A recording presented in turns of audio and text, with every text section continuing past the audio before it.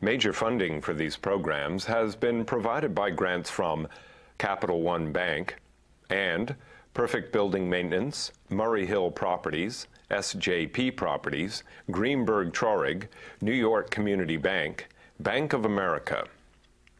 Additional funding for these programs has been provided by grants from Akron Gold Brothers, LLC, C.B. Richard Ellis, City Investment Fund, Cushman & Wakefield, Eastern Consolidated, XL Realty Advisors, LP, Essex Capital Partners, First American Title Insurance Company of New York, Gemini Real Estate Advisors, GVA Williams, Hal Fettner, Durst Fettner Residential, Helmsley Spear, Herbert J. Sims and Company, Herrick Feinstein, LLP, Jackson Development Group, James D. Kuhn Real Estate Institute at Syracuse University, John Katzimatidis, Kilroy Metal Products, Marcus and Millichap, Massey Knackle Realty Services, M&T Bank, Madison Realty Capital, Meridian Capital Group, Newmark Knight Frank, Muss Development, Palin Enterprises, Rosenthal and Rosenthal,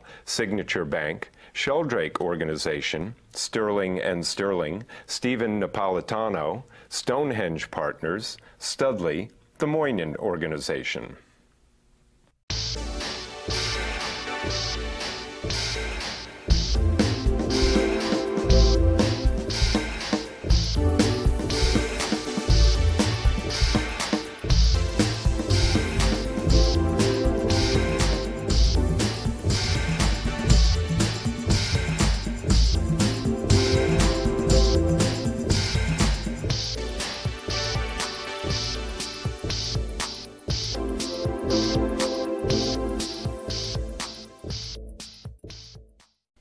Hello, my name is Michael Stoll, host of Building New York.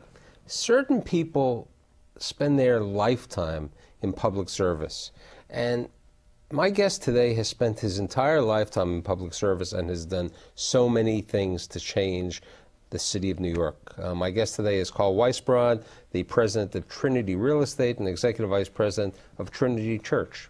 That's correct. Okay. Nice to be here, Michael. You know, I always like guys who were born here. You were born in Manhattan, right? Which is no longer the hospital. It was Flower Fifth. I was born at Flower Fifth Avenue Hospital, but I lived in the Bronx in my early years. And then just 5 years of my life I lived in Parkchester. You moved to Kew Gardens? Fresh Meadows. Fresh Meadows, okay. And you went to high school where? Jamaica High School.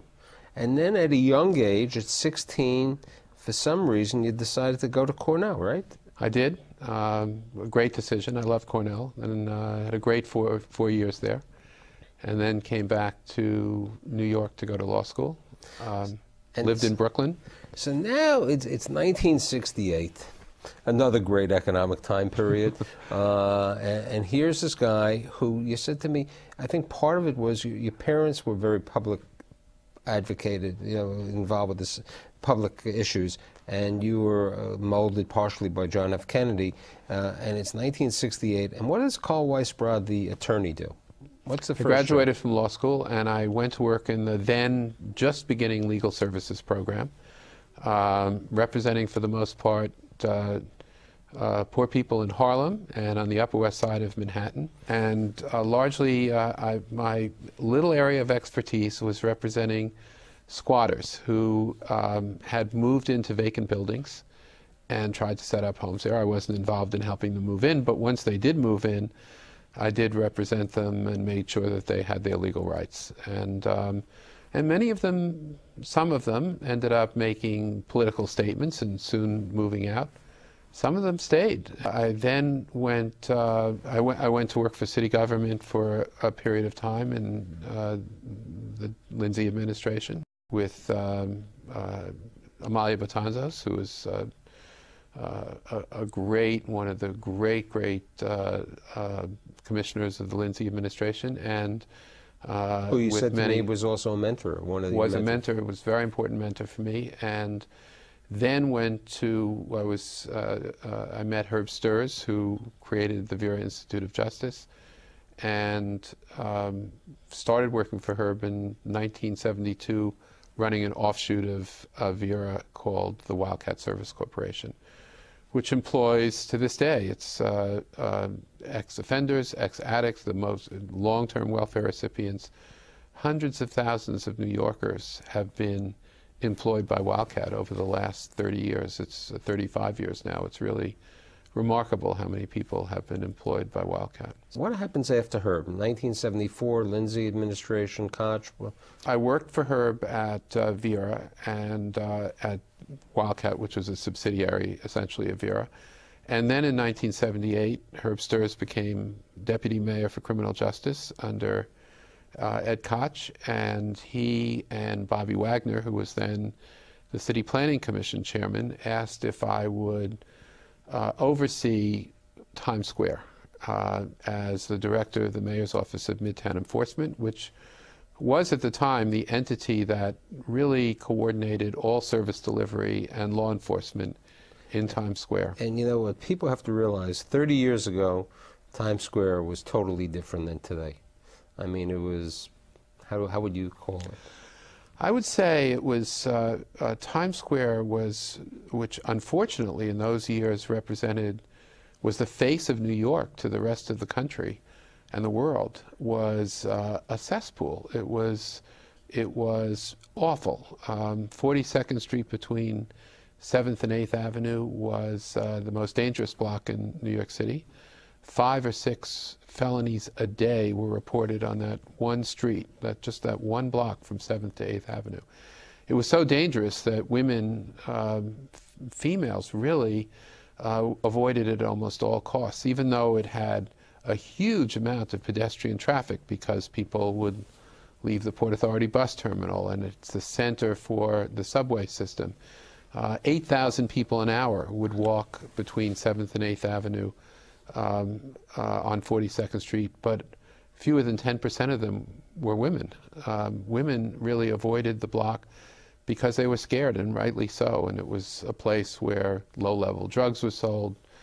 Male prostitutes, chicken hawks and chickens, as they were known in those days, would ply their trade, where a lot of people, runaways who were attracted by the bright lights of New York, would congregate in Times Square and around 42nd Street. It was a dangerous place.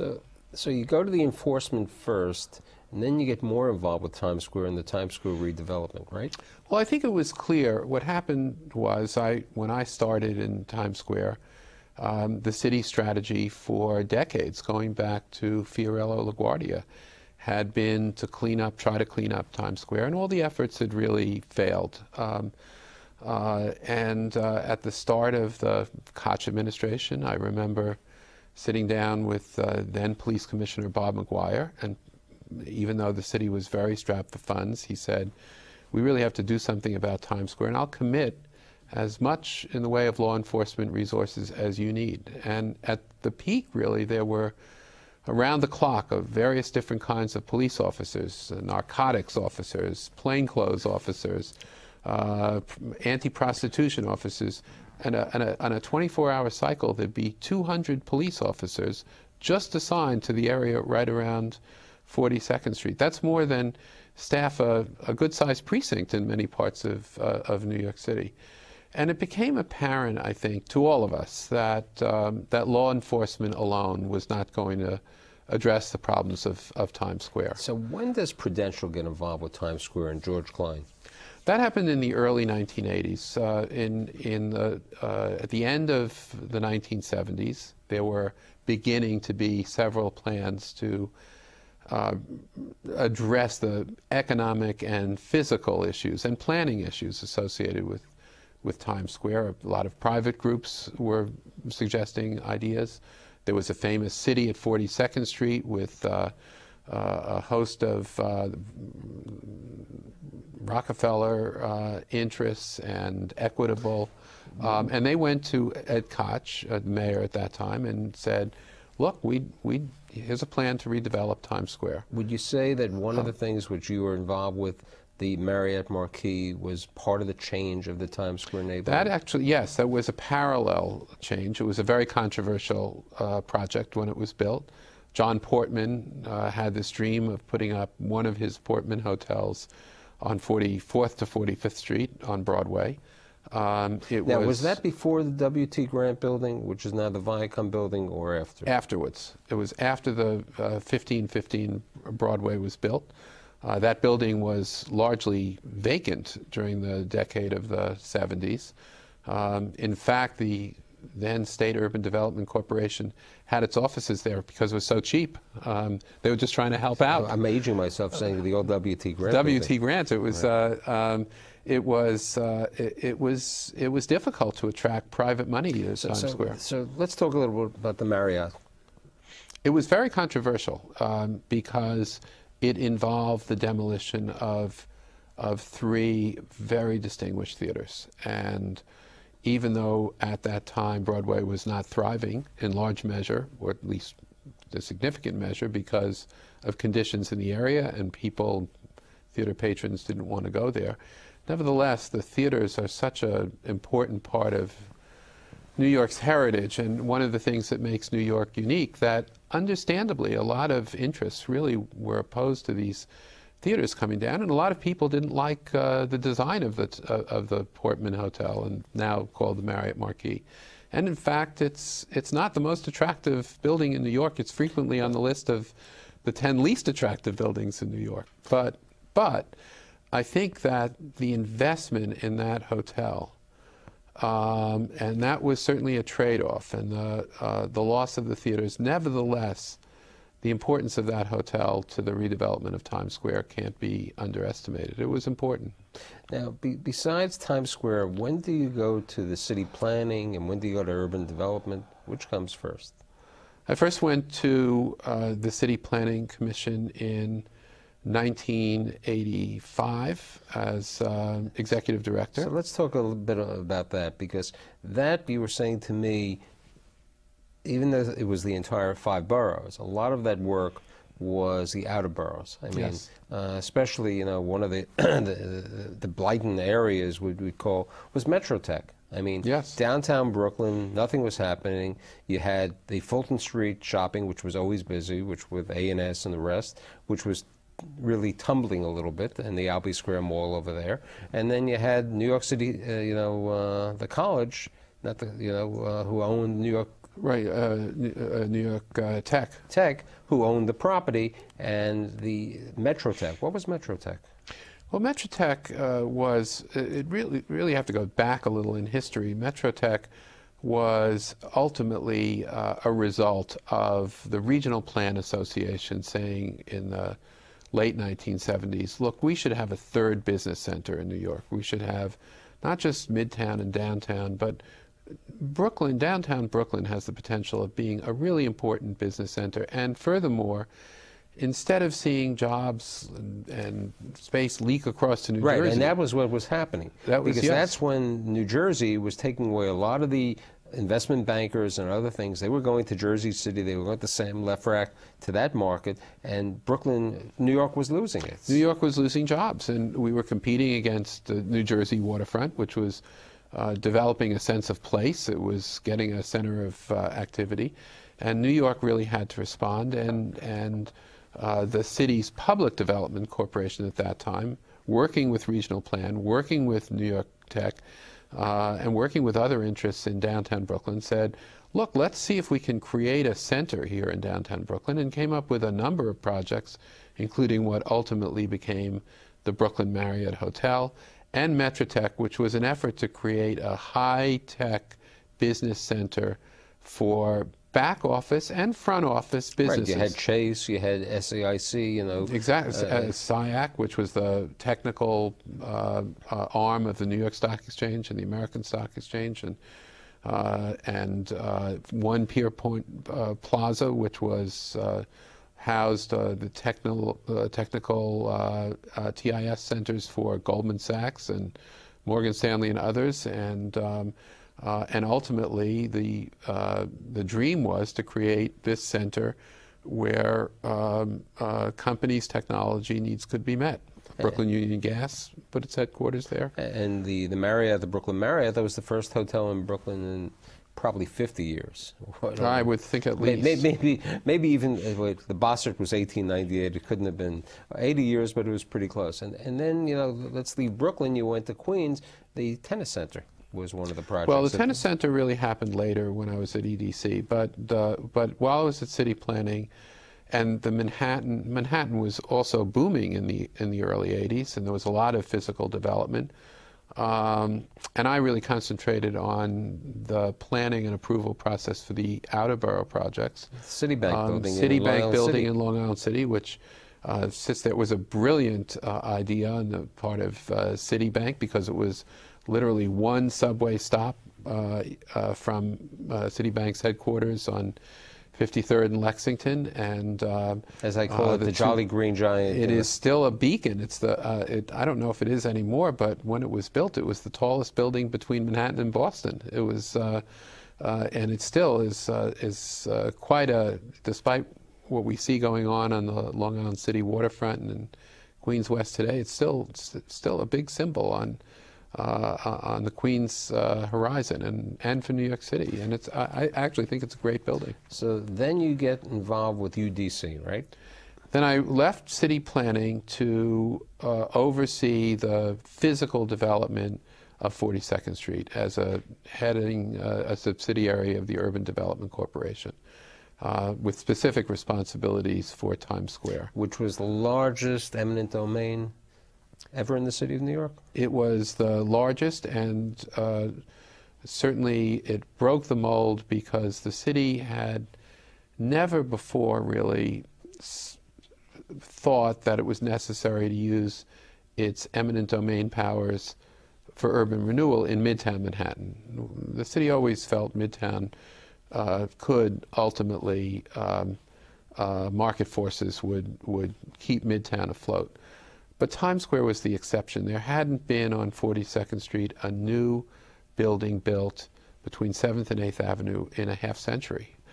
The land ownership was so splintered and the social conditions so bad that it would have been impossible for a developer to come in and try to redevelop some of that block. And it was important, especially in the wake of the Marriott Marquis Hotel, to preserve the theaters in the mid-block and not see those theaters torn down. Which was preserved. Okay, all of them were preserved. All the Yes. theaters were preserved, you know. And, you know, the interesting thing is, you said to me when we got together, was that just when you left, just before you were leaving, you signed the lease with Disney. We signed the letter of intent with Disney. On the last day of the Dinkins administration in 1993, as then Deputy Mayor Barry Sullivan was leaving City Hall for the last time, he signed the letter of intent that night, December 30th. It was. Do you think, you know? Do you think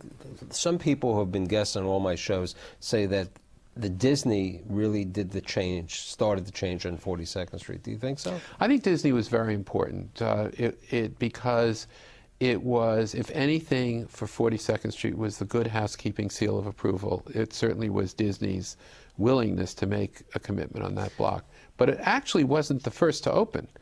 It was an important commitment, but the first real new building or new use to open on that block was the new Victory Theater. And that took one of these old theaters on 42nd Street that for decades had been showing porno movies, redeveloped, and the new 42nd Street, under the really distinguished leadership of Marion High School and Cora Khan, had this idea of making it into a children's theater. And everyone said, a children's theater on 42nd Street? That's ridiculous. But New York, in fact, very few places, New York, probably no place, had a really good children's theater. And they did it. It's been successful, and it's really been remarkable. And then after that, you know, now the four towers were built. Right. You know, Douglas Durst being first, and then the other towers by everyone else. So now it's 1994, And Weisbrod, the public servant, goes to a place that you may have seen in other things. You go down to Lower Manhattan to get involved with the largest business improvement district. What do you do now? In the early 90s, another series of economic climate it was hardship. a very tough time for New York. And when I had been running from 1990 to 1994 the city's Economic Development Corporation, established really the city's Economic Development Corporation, and one of the issues we were working on was Lower Manhattan. And this is the oldest, this was the center, the capital of capitalism, really, for the first half of the 20th century. It was falling. I mean, but it was, when you went there in 1994, there were real estate developers who bought buildings, and people can't believe this, for $5 a square foot. That's exactly right, because the area, the question on everyone's mind was which corporation was going to be the last one to turn out the light in the financial district. I think everyone was concerned we were going to lose the financial district totally. And a lot of the reason was because buildings had been foreclosed. They had been foreclosed by non-commercial banks in many cases. Those banks were unwilling to sell them because they'd have to write them down dramatically, mark them down to market on their books. Doesn't it sound a little different 14 years later? History is a way of repeating itself. And so there were a lot of shuttered buildings. There was no economic activity. The business community in Lower Manhattan had always been a little concerned about whether it should be a business district. And I was asked. We had the Trade Center. And we had the Trade Center, which also had a huge vacancy rate. It had just recovered from the 1993 The retail wasn't bombing. that good. The retail was terrible. Alexander's was there. You know, it was a different market. It was terrible. And remember, it had suffered the 1993 bombing. And so the business owners, property owners in Lower Manhattan, asked me to set up a business improvement district. And I think it became clear to all of us at the same time that we really had to make this into a different kind of neighborhood.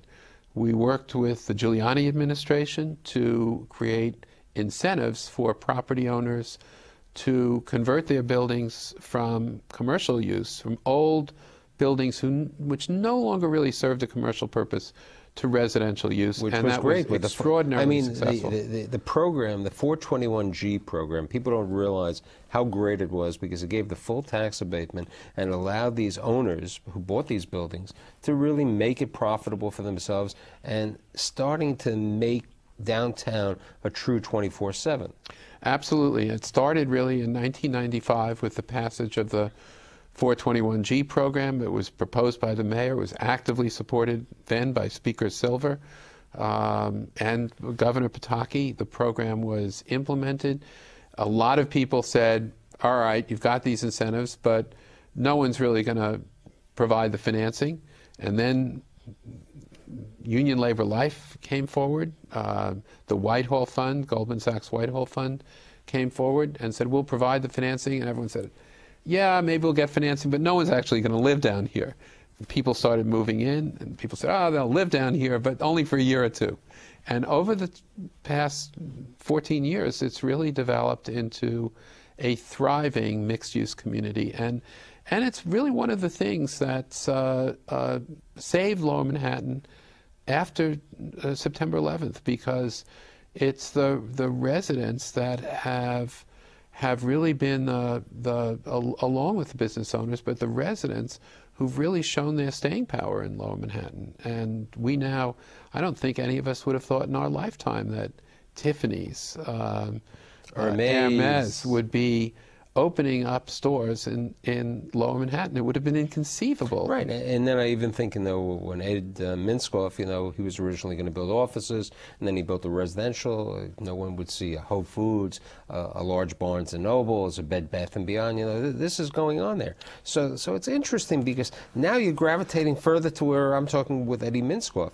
So it's 2005. Right, and I have to say, one of the not well remembered, but one of the things that actually was extremely important in bringing downtown back in the mid-90s was, we tend to bash them, but in truth, the Port Authority did a great job in the World Trade Center. They repositioned the retail. They attracted commercial tenants to replace office, state and state offices. They really did a great job. And I think you also have to say what was happening in Battery Park City at that time also. Totally. I mean, that, even though people say it's different, it really made the difference. No question. And that was part of your area also. So it's, now, the pity is you still went to work for another nonprofit. You always gone to nonprofit. I've always worked for not-for-profits. Okay, it's 2005. This small little company, you know, the Trinity Church, at that time 311 years old, I think it was. Okay, they find this guy who grew up in the Bronx, who was born in the Bronx, you know, Weisbrod, to run Trinity Real Estate. 6 million square feet, one of the largest property owners. 6 million square feet of commercial space, and we have some development rights too. And you're right, we're one of the, if not the oldest property owner in the large property owner in the city. We've been around for 300 years, and what attracted me to Trinity was, first, its values are really my values. I think they stand for, the church stands for values I care about. And second, I love dealing in revitalizing neighborhoods. Times Square and look at Hudson Square. I mean, over the last couple of years, the revitalization of Hudson Square with all the entertainment companies, the media companies, the nonprofits. I mean, a lot of space has been leased over the last couple of years. We've really taken advantage of this market, and Hudson Square, which is the area really between Canal Street and Houston Street, 6th Avenue to almost the Hudson River. And then we go a little south of Canal, a little north of Houston, a little east of 6th Avenue. But we're like a little hole in the donut that's surrounded by Greenwich Village to the north, Soho to the east, Tribeca to the south. And it's, we once did a Google search, and we found millions of hits on Greenwich Village, Soho, Tribeca, and about 50,000 hits on Hudson Square. And it was sort of like a neighborhood that people had forgotten. Hey, Carl, I put it on 10-10 wins. You know, I've spoken You've done about, it, right. Okay. You know, but even politically, you know, your wife, she's been a judge for many years? She's been a judge for 14, 15 years now, I think maybe 16 years. Originally appointed by Mayor Dinkins, reappointed by Mayor Bloomberg. Been a family court judge, and a son who's a student at Columbia Journalism School and passionate about journalism, which I'm very proud of. Look at what you've done. I mean, truly you have changed. I mean, this picture is very perfect for you.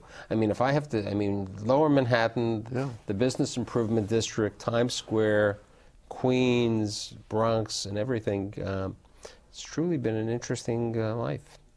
I feel so fortunate because I've really done work that I've enjoyed for the last 35 years. And there haven't been many days when I've been bored or unhappy. Very few. So it's really appropriate that a true builder of New York has been my guest today. Thank you for being here. Thank you.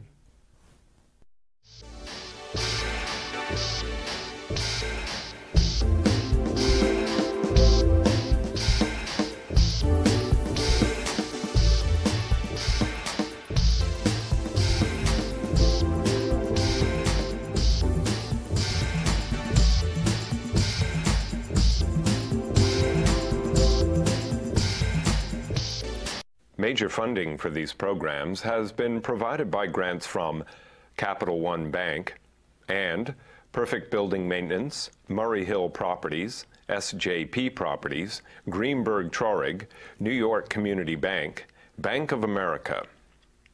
Additional funding for these programs has been provided by grants from Akron Gold Brothers, LLC, C.B. Richard Ellis, City Investment Fund, Cushman & Wakefield, Eastern Consolidated, XL Realty Advisors, LP, Essex Capital Partners, First American Title Insurance Company of New York, Gemini Real Estate Advisors, GVA Williams, Hal Fettner, Durst Fettner Residential, Helmsley Spear, Herbert J. Sims and Company, Herrick Feinstein LLP, Jackson Development Group, James D. Kuhn Real Estate Institute at Syracuse University, John Katzimatidis, Kilroy Metal Products, Marcus and Millichap, Massey Knackle Realty Services, M&T Bank, Madison Realty Capital, Meridian Capital Group, Newmark Knight Frank, Muss Development, Palin Enterprises, Rosenthal and Rosenthal,